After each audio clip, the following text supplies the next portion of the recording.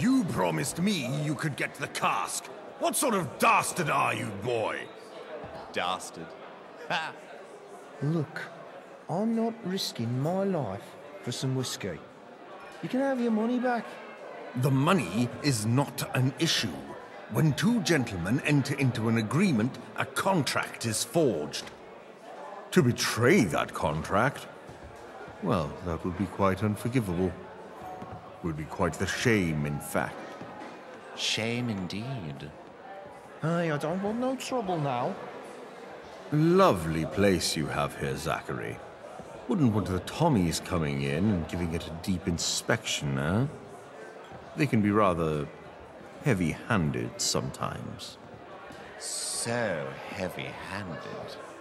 And certain areas look, one might say, a touch flammable. No, police. I'll get it sorted, okay? See that you do, boy.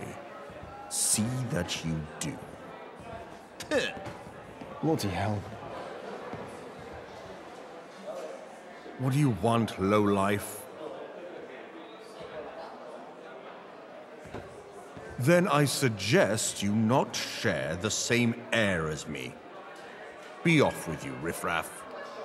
Riff-raff. What do you want, lowlife?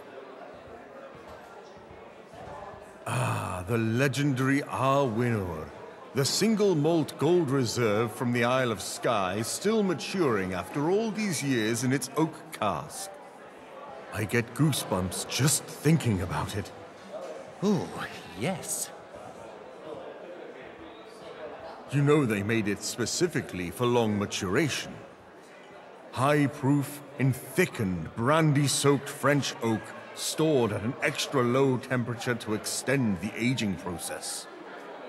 167 years that whiskey has been maturing. No one has ever tasted a whiskey like it. Percy and I have sought out the finest drinks in London, but nothing can compare to this. I must have it. Listen, plebeian.